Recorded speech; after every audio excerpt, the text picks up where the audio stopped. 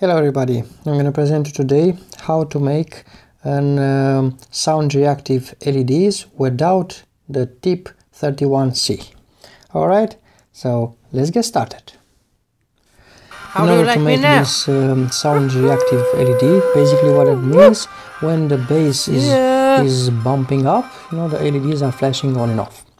We're going to need some parts. Alright, so let's get started. First thing first, we're going to need our trusted IRFZ44N MOSFET, N-channel MOSFET.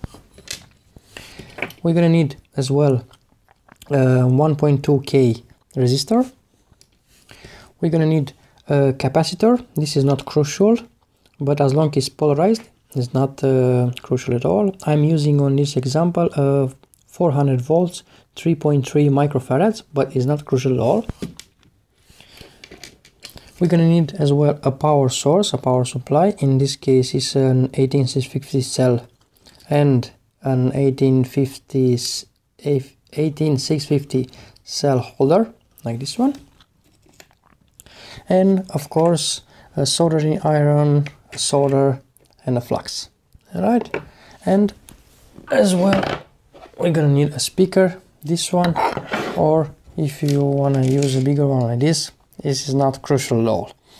If you want to use a bigger one, you're going to have two things, an amplifier and a sound reactive LEDs. Alright, so let's get started. Alright, it's going to be a diagram soon enough, so don't run away. I'm going to show it to you just in a second. Alright, first things, we're going to take our MOSFET. As you can see it here, it's got 3 pins, GDS. Gain, drain and source. We're gonna take our resistor 1.2K. We're gonna bend it a little bit like so, see, and we're gonna solder it to our first two terminals. We're gonna spread them a little bit and adjust the resistor, and we're gonna solder the resistor across these two pins here. All right, so let's start. So as I told you before, we're gonna solder the resistor to the middle pin first, just a little bit to make it safe.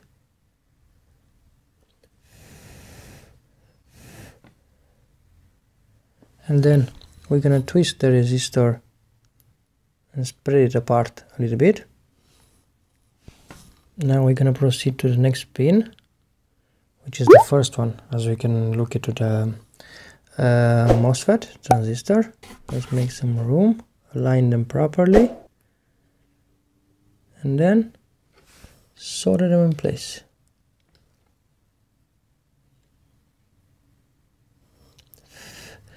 Alright, so we got the resistor soldered between these two pins here.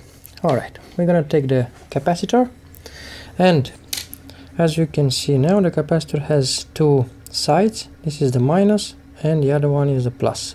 We're gonna take the plus and we're gonna connect it to our first pin and resistor as well. Alright.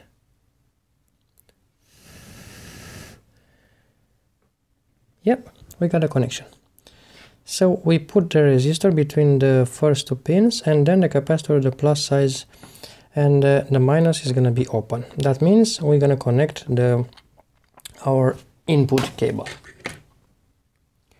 Now we're going to need an input cable. This is a jack stereo normal cable, but this one, as you look at the pictures here, this one is the negative side and any of these two are the positive, accordingly left and right. So we're gonna need this bigger one is the minus and any of this stuff is positive. So we're gonna use just one of this one.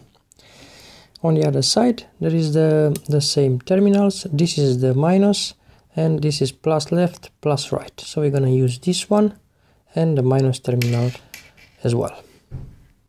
Alright, so now we have the capacitor already soldered into the MOSFET, and we're gonna take the plus from this jack stereo, which is this one, the red one. We're gonna attach it to the capacitor just like so, and then we're gonna solder it out in place to be permanent. Here we go.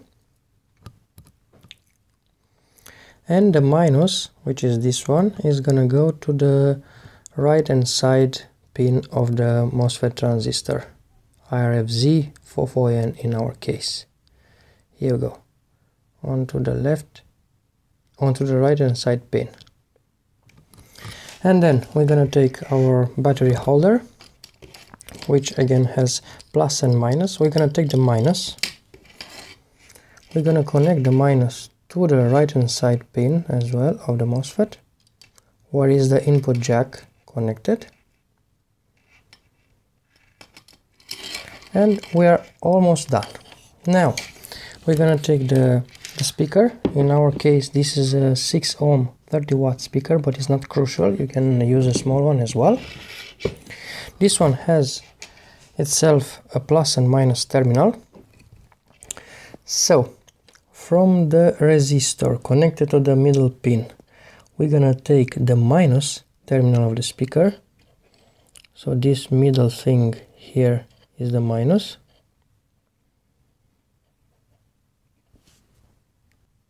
And then we're gonna solder the minus terminal of the speaker to the middle pin of the MOSFET transistor. Yeah, so it's in place. And the positive terminal of the speaker is gonna go to the positive terminal of the battery over here. So we got our circuit, and the positive is gonna go to here. So we're gonna just twist that one. Alright, so almost all the connections are done. Here is the schematic, folks, how I did it. This is the MOSFET transistor with 3 pins. You know, from the first one and the second one we got a 1.2K resistor, then the capacitor, and then it's got a plus terminal here, which is gonna be from the input, which the input is gonna be this jack stereo cable. The minus is gonna go to the last pin, again to the battery. From the plus terminal of the battery is gonna go through the speaker, which is this one, and after the speaker is going to the connection between these 2 pins and the resistor over here. So there you have it, the circuit is done, we have the battery prepared. So let's make a test.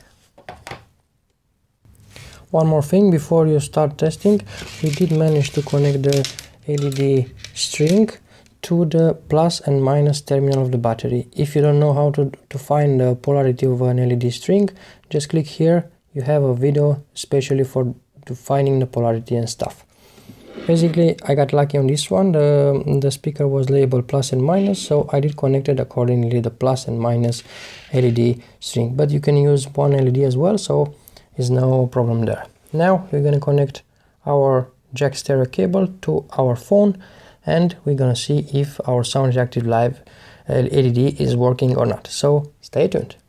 Alright everybody, so we have connected the sound reactive LEDs to our phone, and we're gonna search now for no copyrights music, yeah, and let's see.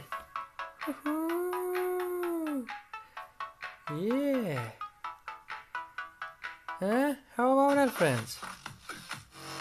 You got an amplifier and a sound reactive LEDs. Yeah!